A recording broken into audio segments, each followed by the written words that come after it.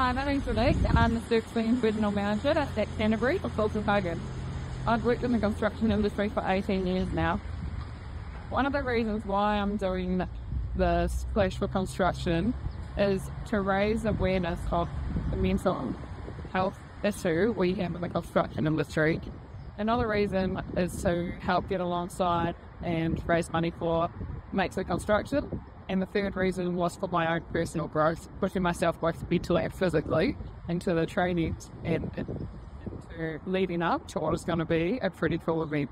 Okay, so like everyone else, I've also battled with mental health in the past. I lived in Fiji for a while. It was a shock to me. It was a change of culture.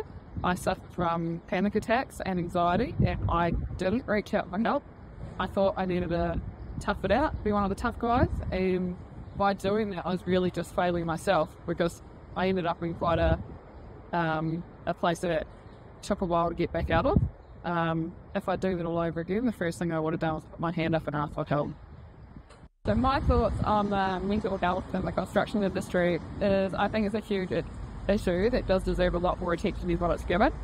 The construction industry is known for its high pressure environment, the long hours, and also specifically the demanding aspects of the job.